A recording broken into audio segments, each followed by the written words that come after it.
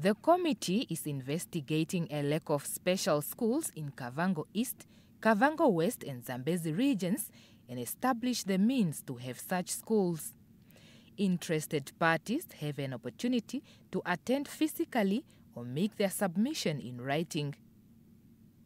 On the establishment of special schools for the Kavango East and Kavango West region, we all know that it is not only in Kavango East and Kavango West region where there are no special schools.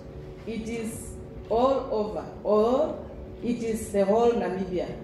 Even if there is a special school in that particular region, does it really cater for all the learners with special needs? So those are the challenges. If there is a school such as that one, what are the challenges and what can be done? Zambezi Region Education Director highlighted the analysis of the schools in the region and shared the plan for the year 2024, particularly on school furniture. So the plan is to conduct the furniture audit.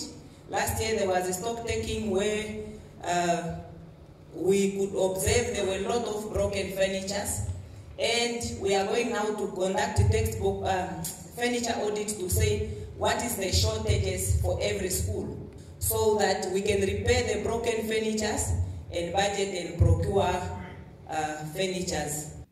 The National Democratic Party President, Martin Lucato, also spoke at the engagement. It's so important. So that's why we have recommended that let us come up with a lasting solution to make sure that stationaries are found everywhere in all education centers. Let us implement this